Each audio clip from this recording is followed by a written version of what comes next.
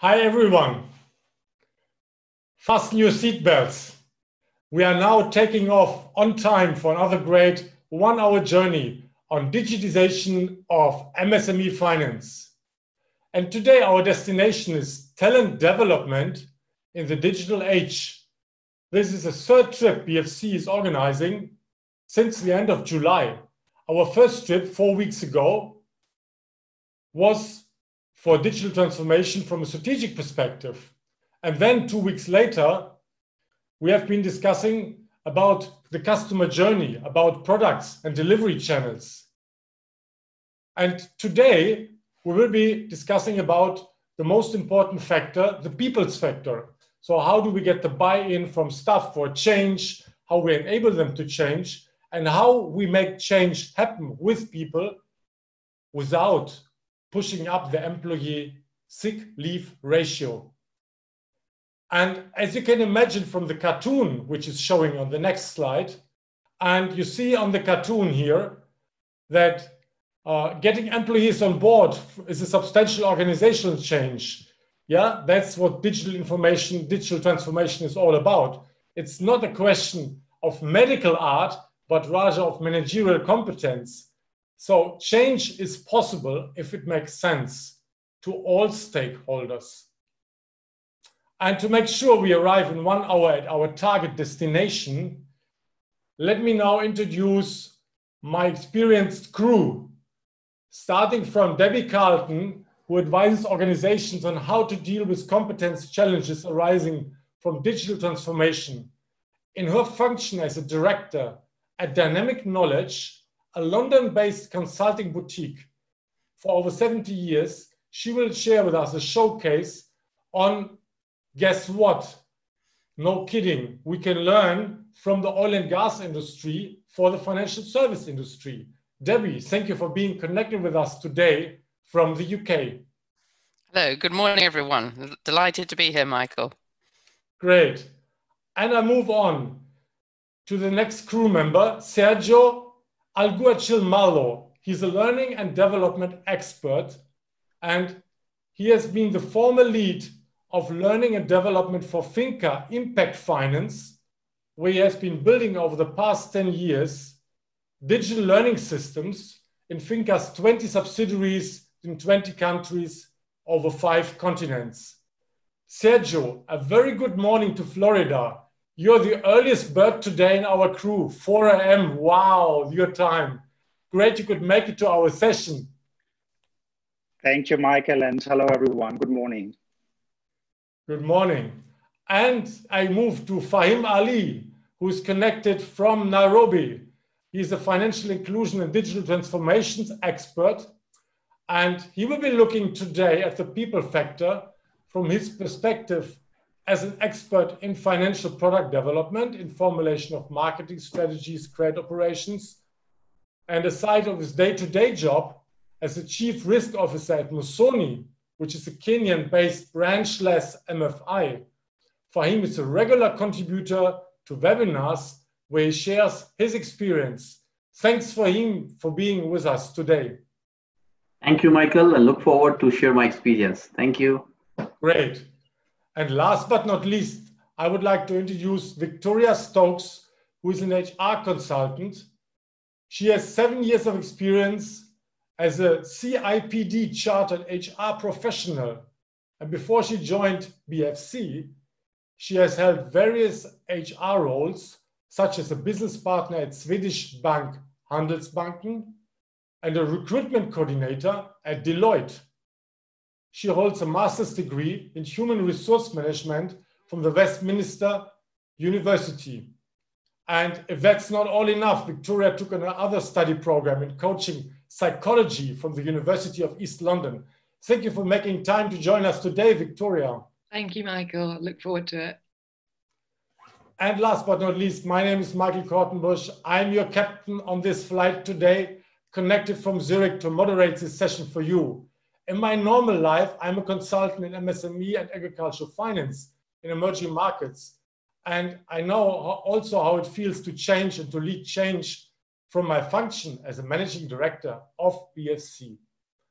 And with this, we kick off with the first poll to our audience connected from around 30 countries. So if I may call up the poll, please. Which are the main areas of adjustment in talent management that your organization is planning over the next 3 years? Please select maximum 3 answers. And while the poll is running, I'll just explain how you can reach us and also how we have structured this session. So this session has 3 blocks as always. So we will have a block on the new world of worker and workers. That is a start with Debbie showing a showcase. And then we have 3 other showcases for the next 2 blocks: Agile leadership, how to lead and motivate staff, and workplace training in the digital age is a 3rd block. And now how you can give us questions, because we want to give you possibility to ask us your questions. We have also prepared questions we got from you earlier. And there are 3 ways of reaching us. So today, the best way of reaching us during the session is at your Zoom screen. In the bottom, you have the Q&A chat box where you can post your questions, and please make regular use of it.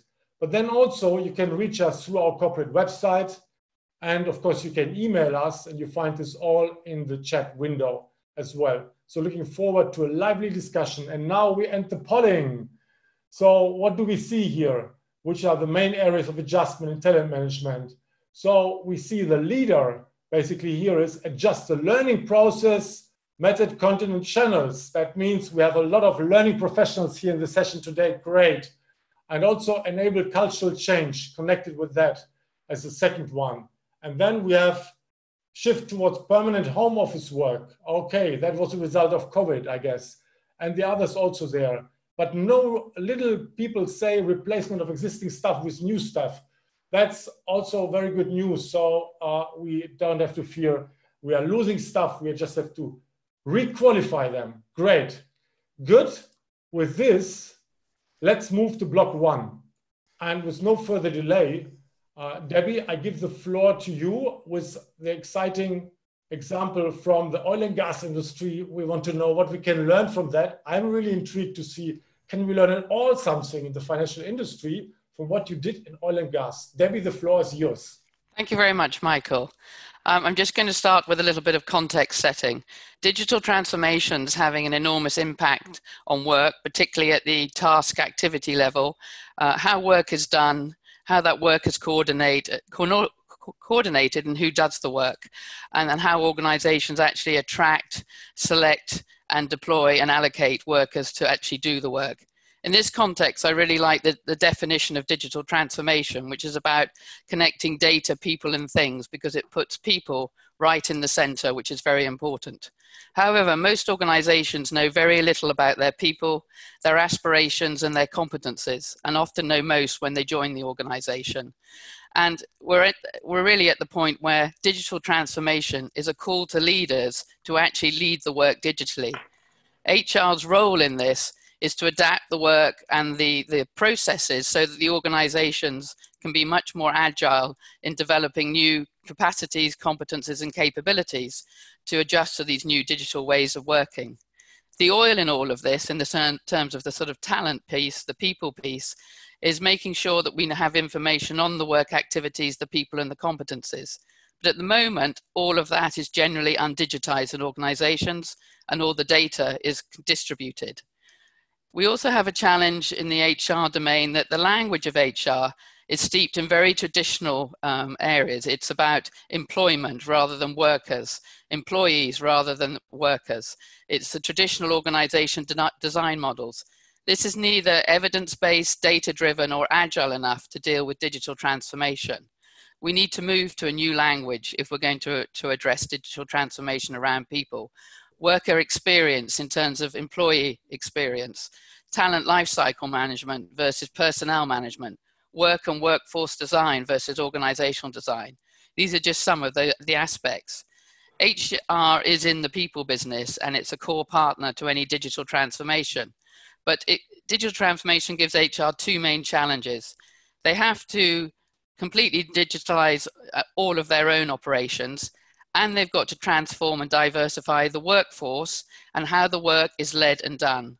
These are big challenges, and they have various tools and levers to do that. Michael, if you could go to the first slide, please. Thank you. In the work I do with organizations, I developed this model.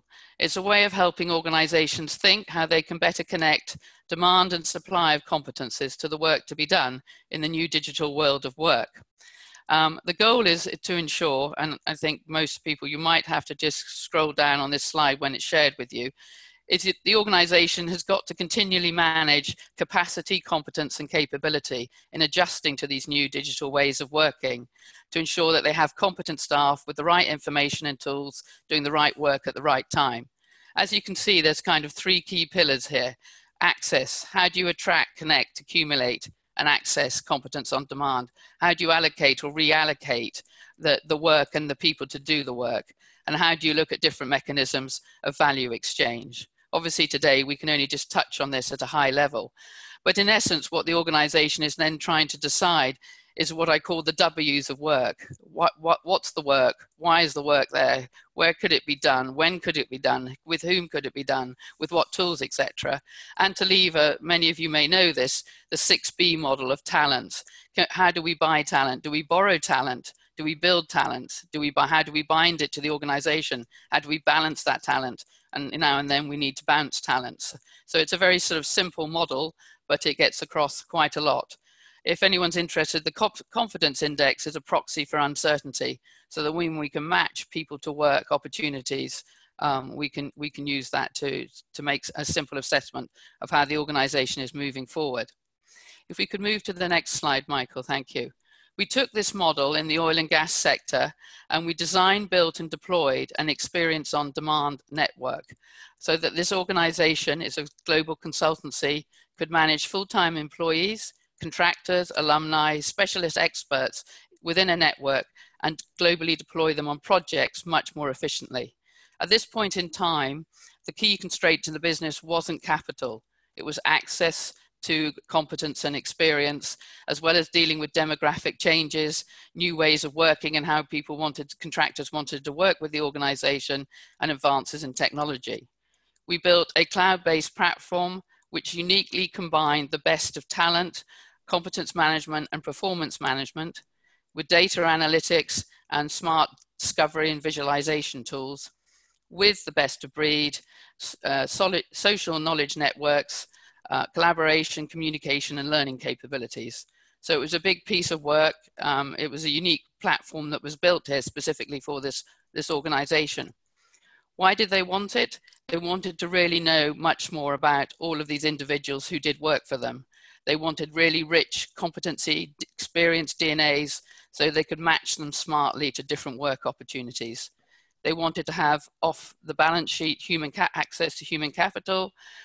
They wanted to reduce their recruitment costs, particularly their agency costs. And they wanted something that was much faster, more scalable, much more evidence and data driven, so they could analyze work activities and competencies related to projects and reduce the time to actually match and acquire those experiences and deploy people. It did have a profound effect on startup times for projects. We also provided a fast expertise locator if somebody needed to find an expert quickly. And it actually enabled a good balance of global and local resources, which is important for a lot of evolving and developing economies. And it reduced costs, and it got much higher utilization rate of resources in the organization. And of course, importantly, it got contractor and employee loyalty because everyone felt they were in a network that they designed and owned. Thank you very much, Michael. Thank you very much, Debbie. That's really exciting, what you just explained. A few questions, and before I move with the questions, just to all the panelists, I want to ask you one question later, or the other panelists, where I will want to know if you think that the experience of this on-demand model presented by Debbie can also work in the financial service industry, where we speak about much smaller organizations and their servicing, so in a different sector. And my first question is, you say Debbie, most organizations, they know too little about their people. I only can agree with that. And, but it sounds like a problem that persisted already for some time. So could you say what was exactly the trigger prompting your clients to tackle that problem in the way you described? I think the trigger was that we convinced them that we could deal with and find all the unstructured data around the individuals, yes. And we also combined it with a range of techniques, not expecting people to do a lot of form filling. We also use voice technology in interviews and mind that voice to improve their competency profile. So I think, first of all, you've got to win the hearts and minds of the senior leadership. You've got to show them what you can do with the data, and you've got to use techniques that work for the organization. And then in the end of the day, the proof is in the pudding. We found people in the organization deploy on projects that they would never have found. So, you know, that's really how it worked.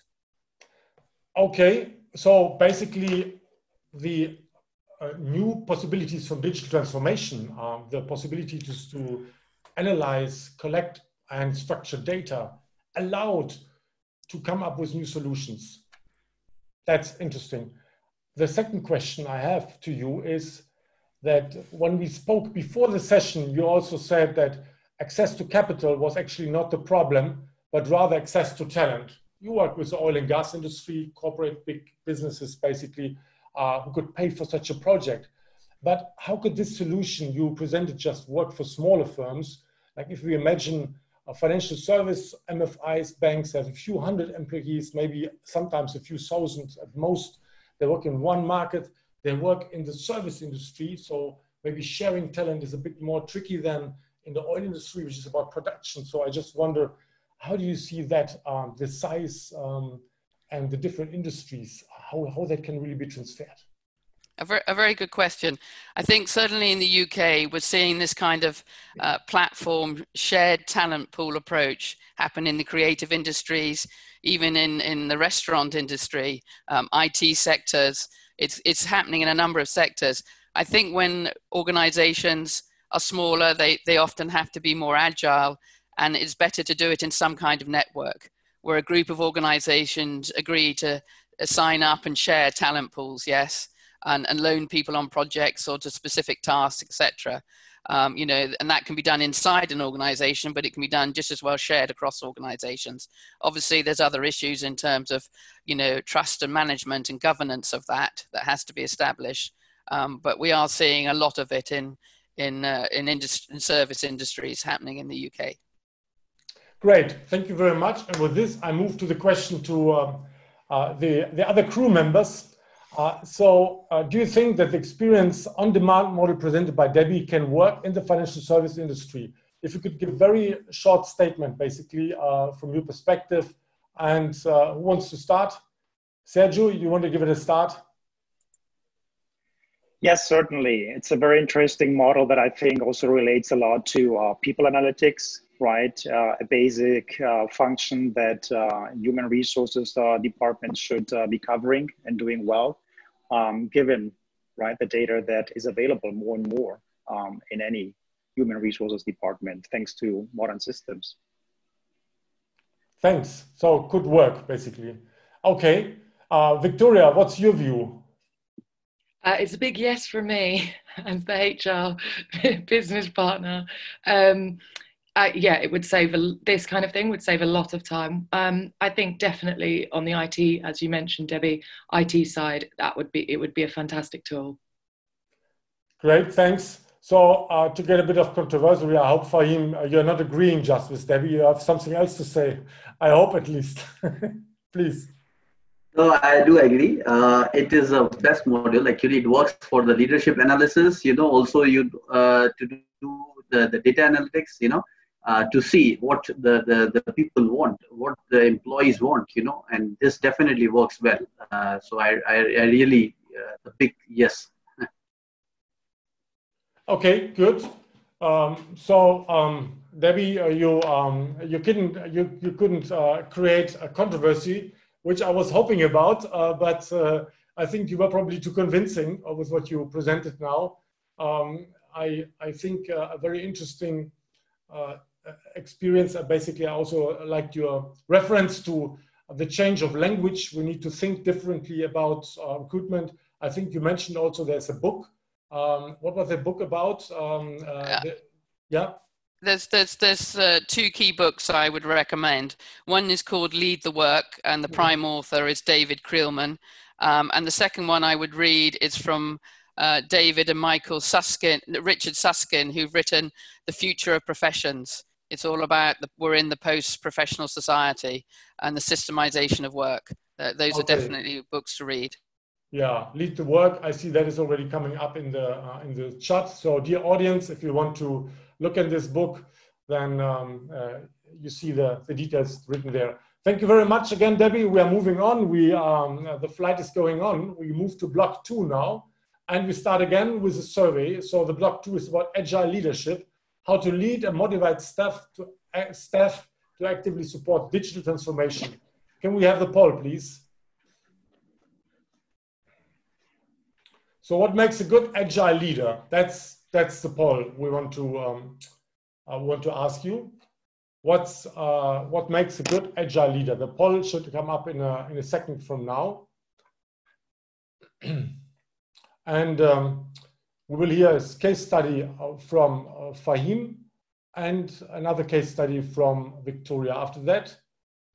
So the poll should come up. And while it's being called up, dear attendees, if you have any questions, please write them in the Q&A window at the bottom of your screen, and we will pick up your questions and try to answer them during the session. I see the poll is running. For some reason, I couldn't see it. That's great. Okay, with no further delay, Fahim, you will tell us about digital transformation project implementation experience and how actually to motivate staff to support the project. So, Fahim, the floor is yours. Yes, thank you so much, Michael. With the permission of the captain, yes, this model is to give you the understanding that project implementation in digital transformation is also important. It's important to see what exactly we need in our transformation. But first and foremost, you see the agile development is required to review your tentatively projects, to see how the projects are running.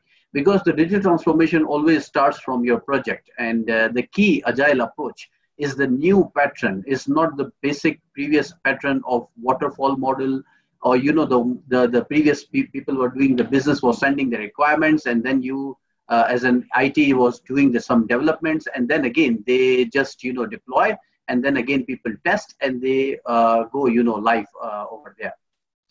So in my experience in Musoni in East Africa, and also in Nepal or West Africa, I have deployed number of projects, and then we always use the V-shaped and the agile model, which is more of the Scrum Master framework. It is actually we develop the team first. First of all, you have to make a team. You need to bring a team of different people. You need to bring the operations people.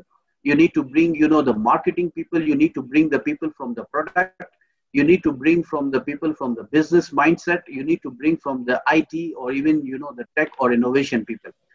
They need to first take the commitment that what exactly they need to do with that project. And that commitment is, quite important. Next slide, Michael. Thank you.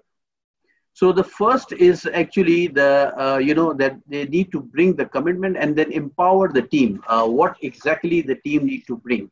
They need to create the dialogues. The dialogues is too important in the team because if you do not have the dialogues in the team, you need to bring the different mindset of the people so that these different mindset of the people discuss the way of the project, how it will go. For example, the small project example, you need to bring the RPA, the robotic process automation in your loan disbursement, for example, in microfinance, or bringing the BI solution, the business intelligence solution. So how you will bring that, first of all, the create dialogue is, more important. How, why, as Debbie said, it is more important to discuss that how, why, and why we need this one.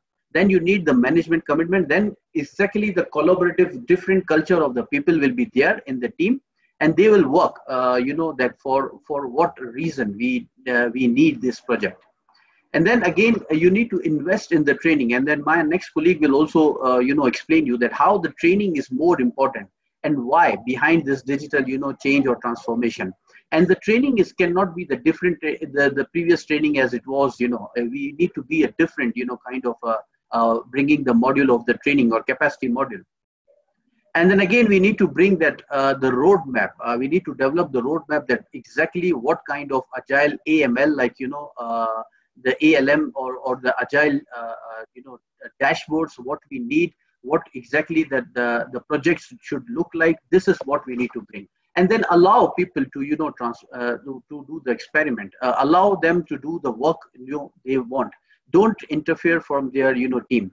Once we will do this one, the team will be, too excited to work on the project. And sometimes also HR need to give some small incentives. If the projects are successful, give them some small incentives. So because they have worked hard, aside of their existing job. And then in Musoni, let me tell you the experience. In Musoni, we call them Musoni or innovative Musonites. And this is Musoni, innovative Musonites actually work in different projects, which is actually the successful of the team, of the business team. And that's why our projects don't fail. If you see the V-shaped module, it's always first the requirement. What are the requirements comes from the business, and the IT will deploy. Once IT will deploy, then again, it will die. Sometimes the projects even deployed and they died, they naturally, they die, or sometimes they don't work as it was, amended or as the requirement was. So this is what I will say, that agile leadership should be the center, and all these points should be worked, in the way that this should work and success of the project. Thank you, Michael. Thank you very much, Fahim. That's very refreshing. And before we come to questions, let's close the poll now and share the poll with the audience. Actually, I think very much supporting what you were saying. We see the leader is strong communication, what makes up a good agile leader, and followed directly by flexibility, adaptability is important. I think we see passion, trust. So I'm actually asking myself, if I see this here, you have flexibility there, strong communication, how different is actually the agile leadership from a traditional leadership? Or the other way around, to ask, I'm, let's imagine, a leader, a CEO of a mid-sized bank in an emerging market, and I'm there for a couple of years. I'm doing quite fine. I'm a traditional leader. I'm a micromanagement guy. I can multitask. I look at every detail. I know how it works, and I follow up with the stuff. I manage one-to-one. I'm not really the typical agile leader, but my institution is going well. And now some smart consultants come and say, you have to change your leadership style. Actually, the transformation aspect for me is the question. So the first is, if I'm not an agile leader, am I a bad leader? And if I want to become agile, how can I make the switch to go to agile? Maybe that's a question we can ask different opinions. So maybe Fahim, you give it a first shot. I would also like to hear Debbie and Victoria and Sergio about this. There was a very big commercial bank. It was the same, actually, as a live example. Let me give you the live example. In commercial, one of the biggest commercial bank, the CEO was too forceful. He was not an agile leader. He was too forceful on so many areas. And then again, the same, as you said, some consultant came and then they have guided them that you need to be enabling environment. You need to bring the people to focus. Once he actually deployed that, he need to understand that there are so many feedback which he was not aware. And then once he got that feedback from the team, his eyes was open. He said, I was not aware about these side of stories also. So as people was a traditional, yes, the project may be successful, but you need to think from the different mind. You need to think from the mind of the people who are at ground, not at the head office or not at the HQ level, where you are thinking that, your projects will work like in this smooth, forcefully, or not an agile way. And then again, you want that this should be successful. Maybe it will be successful, but not as more as you want from the enabling environment and to get the feedback from the ground people. Thank you. Thank you, Fahim. Thank you. Being authentic is important, I think. Debbie, what could you add to this question? Transformation from one to other leadership style, and also saying, if I'm a non-agile leader, am I a bad leader? Yes, hard questions. I think 2 points really. I think ensuring that the leaders do have the digital mindset right at the beginning, yes, and the investment is made in that. There are some very good models to do that, and that they've also got to realize that they're there, and I like this phrase, and I go back to it, to actually lead the work, yes. They've got to lead that mindset, yes. And again, they've got to be interested in the impact and let people, down the organization actually at the coalface, as Fahim rightly says, deal with changing the processes and the tasks, yes. So, I think it takes time to get leaders to develop that mindset. It's not necessarily a quick thing. Thank you, Debbie. Thank you. Victoria? Yeah, I think I've seen this a couple of times, and it's definitely easier said than done. I recommend doing it, if possible, slowly. I don't think it makes you a bad leader if you're not an agile leader at all. I think actually a lot of the skills required in agile leadership, a lot of the leaders will have. It's just certain skills that I think can be built up over time. But for me, it's a case of slowly slowly but surely. It's not easy, it takes time, but with persistence it's possible. Sergio, you have the difficult task to add something to what your colleagues already said. What's left to be added? Something controversial. All right, so I would say you're not a bad leader if you're not an agile leader, right? I think the problem is you're not a well-rounded leader in the digital age if you're not agile in your leadership style. And there is a whole fan, if you want, so for leadership styles. We know that agile leadership has been added just over the last 10 to 15 years, not even, right, to that spectrum of leadership styles. And I do agree with Fahim that in order to be a good leader, especially for project implementation, agile leadership is very important and critical nowadays. Okay, I think what we can say is basically that for sure digital transformation also requires transformation of how you lead an organization, and that agile leadership is definitely a proven way of doing things better and differently. I picked up, and we copied this, I think, already in the chat, a LinkedIn article from Alan Deley 5 years ago, a very good one, where you can see on just 1.5 pages how he makes a difference between the traditional and the agile. And the quote is, traditional managers make sure people do things right. Agile managers make sure they do the right things. Well, I think also I heard this from Peter Drucker. I think it was differently said, but very nice quote, of course. And Debbie, thanks for copying also the link to Ernst & Young, who built a digital agile leadership framework, I think. So there's some stuff our dear audience can read into if they are interested in this. With this, thank you very much, Fahim, and we'll move on to Victoria's presentation of a new payroll system at a bank and about the role of agile leadership in that. Victoria, the floor is yours. Yes, thank you, Michael. I'm going from a personal experience here, so I'll give a bit of background. So this bank in the UK had seen rapid growth. We'd gone from 500 to 1,500 employees in less than 5 years, and that saw 100 branches to 200 branches within that time. So very quick growth. And as you can imagine, the back-end systems were trying to play catch-up after this time. So the head of HR operations was running this project, and she brought myself as a HR business partner on and one of my payroll colleagues. And it was a case of integrating a new external system with our IT systems.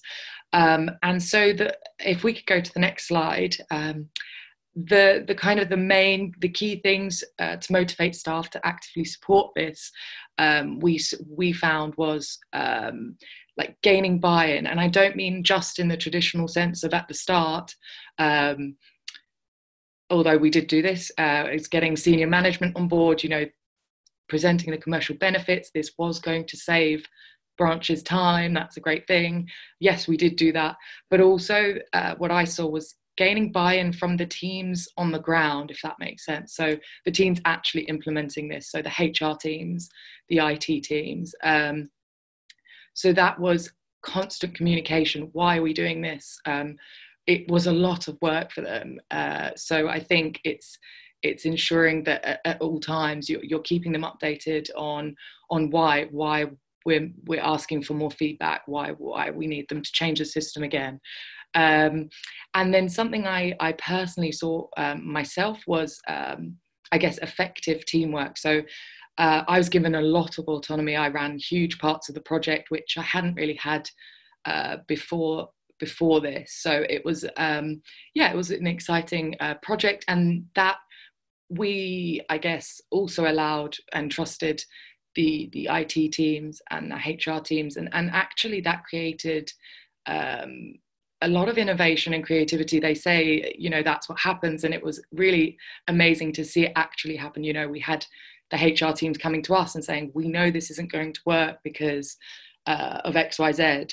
And that doesn't mean all the time we took on any changes they suggested, but it was great because they caught things often before later down the line they went wrong. So that was really interesting to see. And then finally for me, the manager leading it was so passionate about this project. It was for us, it was so beneficial. The kind of reports we could have got out of this. So I kind of took on that passion. Then I was selling it, to the HR teams, and this is going to make our lives so much better. So it was definitely for me, that kind of commitment, that passion for a project is really important. And actually it was wonderful to see on the poll just there that, strong communication, absolutely. Constant collaboration with your team and commitment. All three of those things for me intertwined, and I saw them firsthand, and it was, definitely great. Thank you, Michael.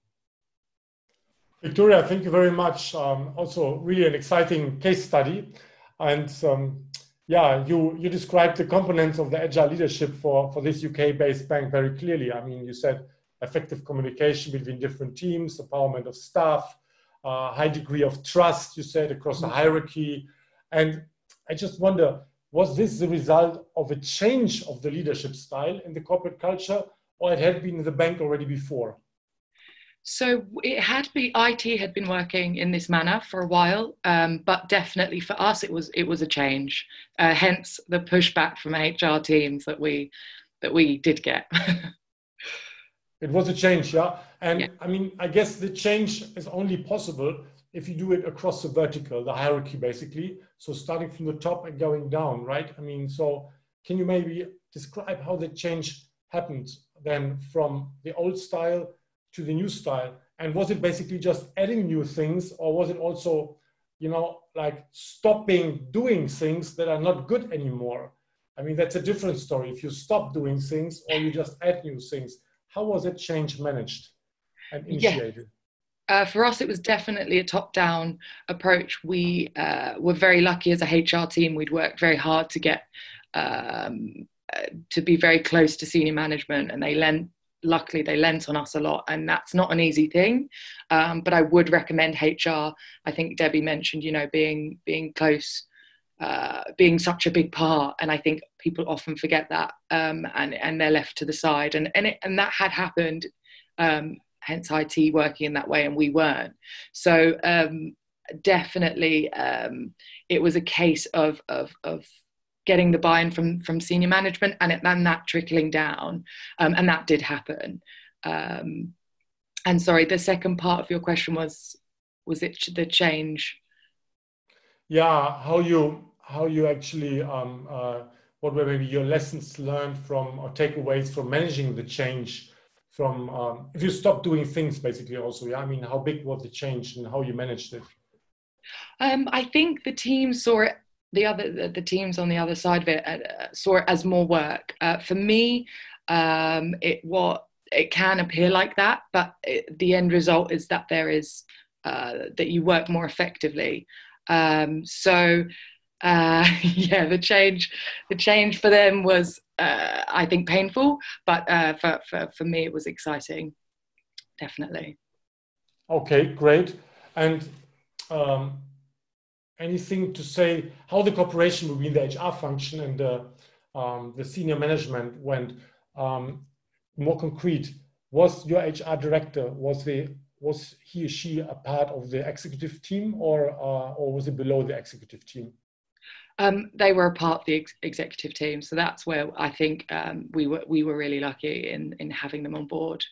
Yeah, brilliant. Yeah, and I mean, what the question to the other speakers also here, in your view, the organizational setup of a given organization, how critical is that for allowing that involvement and the empowerment of the HR function to happen? I mean, how important is the organizational setup? What can we learn from that?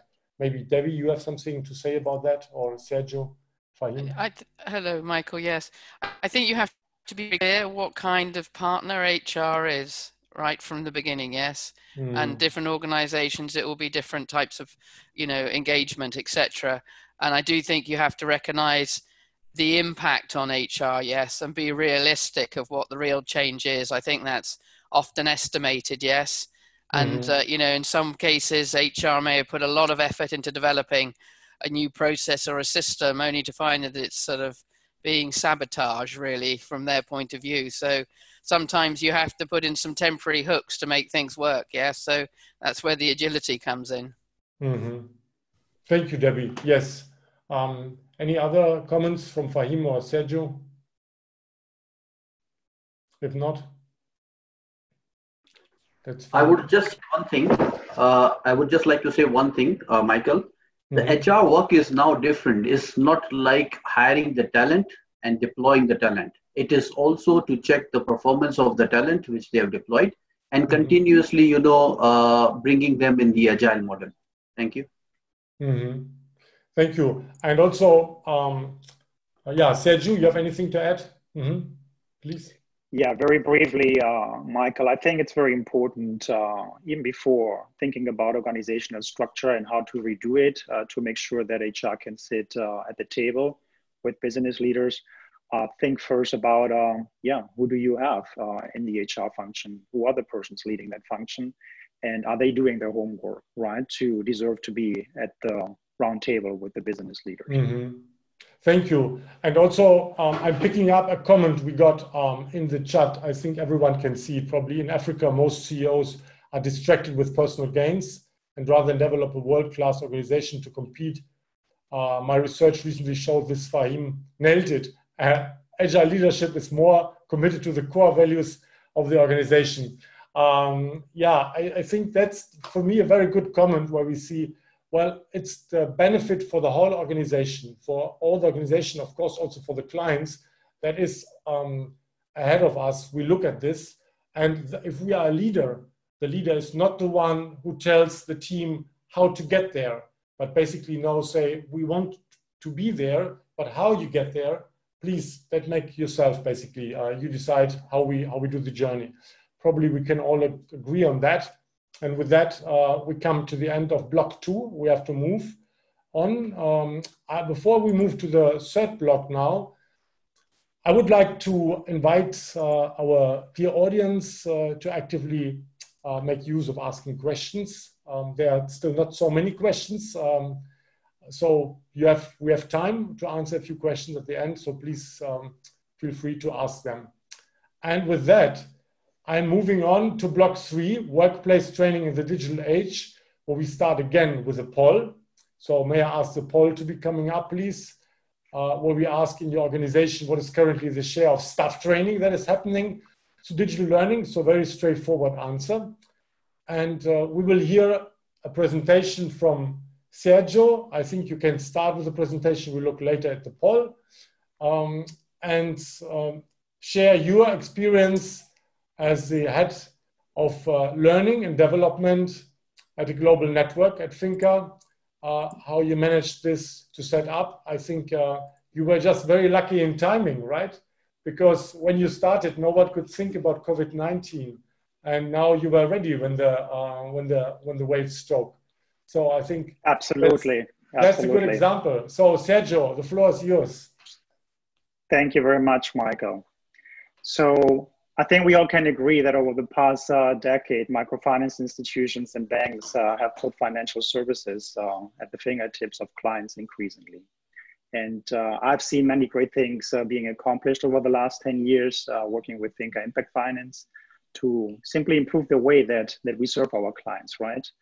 But the question is for today's webinar, at least for my part in this webinar today, what about the employees, right, in our financial institutions who are part of this digital revolution? How can we support employees in terms of rapid change by providing learning opportunities in the digital domain? I was talking to a senior manager of a larger company recently, and he described to me the situation in his business. This is what he said about the current state of job training at his company. He said, at this point, we're asking our employees to drive a massive truck to sell and deliver our services to clients. And then he added, but all we are applying as a company to develop their skills is simply a bike. Yeah, I found that very interesting to hear the comment from him. And I think he was really regretting that his company had not been doing enough over the past 7 to 10 years. He mentioned to me to make staff training and development part of the company's larger digital transformation. So to my own experience and to share a bit about my own experience with you today, a few years ago, I was working as a manager of learning systems and technology with Finca. And let me share with you a little bit what the situation was like with job training at Finca back then. And I think we can go to the first slide here, Michael. Thank you. So actually the second slide, we can go to the next slide. Thank you. So until the end of 2016, around 98% of employee training at Finca was in-person training. This is a global network of 20 microfinance banks and institutions with over 10,000 employees, on average, somewhere around 500 employees per country. And the share of digital learning was below 2%. Fortunately, the learning and development team at Finca's Global HQ office, and I was part of that two-man show, managed to get the buy-in of senior management by making the business case for digital learning. We had to implement first a learning management system. We didn't have one at that point at Finca Impact Finance. And this is the first thing we needed to implement to get the digital transformation of our job training started. We managed to get to this important milestone by the end of 2016. It took around 5 to 6 months to get this accomplished around, once more, a global network of 20 countries, plus the US as a HQ country, so to say, for the global network. During the following 2 years, in 2017 and 18, what we did was to simply focus on converting existing in-person training, what you would normally refer to as classroom training, into e-learning courses. One of the tangible results was the increase of digital learning from under 2% at the end of 2016 to 27% by the end of 2019. So what are the main lessons that I learned, that we learned at Finca, the team in the learning and development function within human resources during this transformation of learning and development at Finca? Well, number one, and it might surprise some of you, employees value digital learning opportunities as much as they value in-person training. Oftentimes you will hear employees do want, first of all, in-person training that is so much more exciting and dynamic than virtual training or e-learning courses, etc. That was not the experience at Finca Impact Finance. What we saw is that the majority of employees really embraced and valued digital learning opportunities. Number two, digital learning contributes to the, I would call it, digital savvy of employees. If applied well, digital learning can be a very powerful way to increase the ownership employees decide to take in the digital transformation of the core business, right? It just adds to that digital savvy and competence that you want them to develop, to at the end also, right, implement digital channels and get your clients at the front line to use your digital channels. Number 3, digital learning reduces the cost of training delivery. That is true. And by training delivery is, what I mean is literally the delivery at the end of the whole process of training in the workplace in general. But make no mistake, yeah, you need to be ready to make an initial and ongoing investment to digitize staff training. The money that you might be saving in delivering training face-to-face, if you decide to go for digital learning, you will be spending that money, first of all, to produce digital learning solutions and content. Number 4, the implementation of a learning management system does not need to be costly. This was a very important lesson to learn for us at Finca. We thought at the beginning of all this, we needed to go with a commercial learning management system. We decided to go for a so-called open source learning management system, a system that is basically for free, available on the internet for the IT department to install on a cloud or on a local server. The setup cost was minimal for Finca. I'm talking about a few $1,000s. And the most surprising thing was that the recurring annual cost per employee was less than $3, which is pretty amazing compared to commercial learning management systems, where you would be looking more at $15 to $25 as of today per employee annually. And number 5, last but not least, digital learning increases the speed at which you're able to deploy training to your staff. This paid off in the case of Finca Impact Finance when COVID-19 disrupted the daily routine of all employees earlier this year. And Finca needed to respond very quickly to support staff in coping with the new reality. If we wouldn't have the experience of 2017, 18, 19, deploying constantly, month after month, new e-learning courses and digital learning solutions to all of our staff at all levels of the organization, we wouldn't have been able to respond as quickly as we did in March and April of this year to respond to COVID-19. That would be it, Michael. Thank you very much, Sergio. Great example for being on time with the implementation of an innovation of e-learning. So I start with the questions from the audience. We got a few. Which LMS do you use, Sergio? We decided to go for the Moodle system. You might find 3 to 4 open source LMS platforms out there in the universe of learning management systems and platforms. Moodle is probably the most important one. And by the way, also the largest, most used LMS system in the world, Moodle. So M-O-O-D-L-E, an Australian open source system to install a learning management system within days in your company. Okay, thanks. So Moodle was used as a system. Thank you. Moodle. Yeah, thank you. And we have another question. How did you promote digital learning in your company in the beginning? So how did you path the way when moving away from the classroom type of learning? Good question. It was pretty much a top-down approach. We made it pretty much mandatory. I think in most of our organizations, when job training happens, no matter what the modality is, be it e-learning, be it a virtual class workshop, be it a face-to-face course, employees are being asked, right, to participate and attend these trainings. And it wasn't different with e-learning. We would put out a course, roll it out, push it out to our staff, and training managers, HR managers in all of our countries would communicate accordingly to staff that this needed to be completed within a certain deadline. Okay, thank you, Sergio. And we have another question. Did you develop digital learning for your clients? For the end clients? No, no, we did not. We were looking at possibilities to develop content for financial literacy training to clients that they would then access through their smartphones, mobile devices, very small bites of training to customers to increase their financial literacy and understanding about financial services. But we didn't get there, unfortunately, this year due to COVID-19. Okay, great. We don't have any more questions from the audience.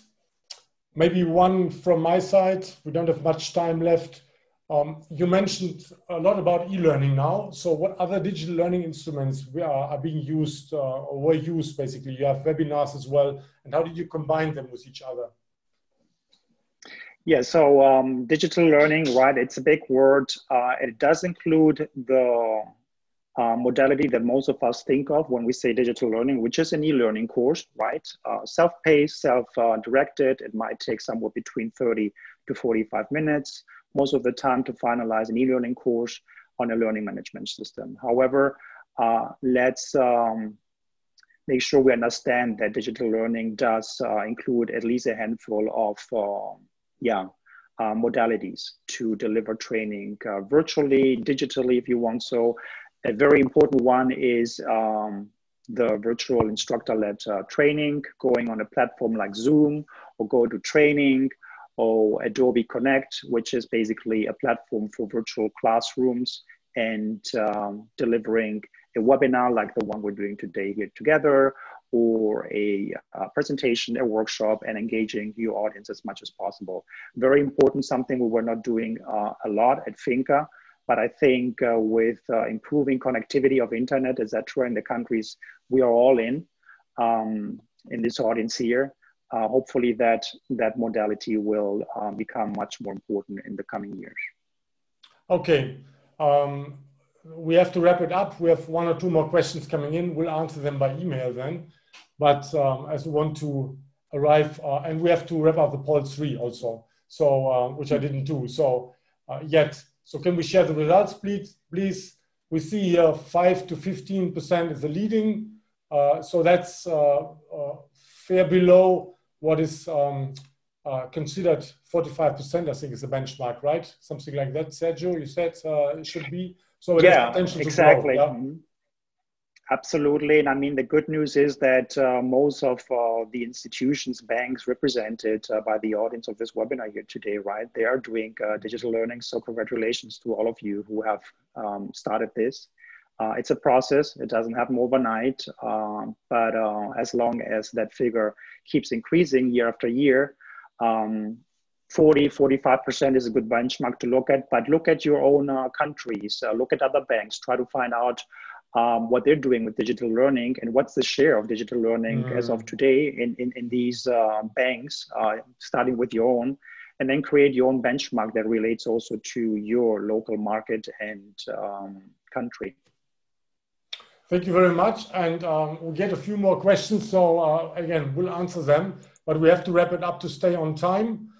I'm left with indicating that BFC also has an e-learning system. It's called EduBanks. The link of the landing page will be copied now in the chat. And we have been offering this since 2016, had over 12,000 users, have 50 courses. So if you're interested to learn more, go to the landing page or write us. And with this, we come to conclude our journey today. So I think digital transformation, as a summary, requests from us to change the way how we manage our human resources and how we manage ourselves. That's for sure a big change for us. But what the good news is that the importance of people in business stays at the top. Without the people, you can't go anywhere. And I think today we have very interesting insights of how we can manage that change together in a good and constructive way. And with this, I'd like to give a very big thank you to my co-speakers, to my crew, to Debbie, Sergio, Fahim, and Victoria. Thank you so much for spending your personal time to be on this session with us today on this flight. So we arrive on time again back in Zurich at 11 after 1 hour. We hope our audience had a great time. And we look forward to see you again in 2 weeks. There's an announcement for the next session. If I can call up the slide here. making digitization happen through smart partnerships. So don't miss the 10th of September. And I finally announce a new FinTech bulletin, a special one on this edition today, which we will share with all of you who have registered for this webinar by email after that. With this and 1 minute delay only, I say bye-bye to you. Thanks to my co-speakers, and have a great rest of the week and stay healthy. It's not rocket science. It all can be done, and you are great. Thank you. Bye-bye. Thank you very much, everyone.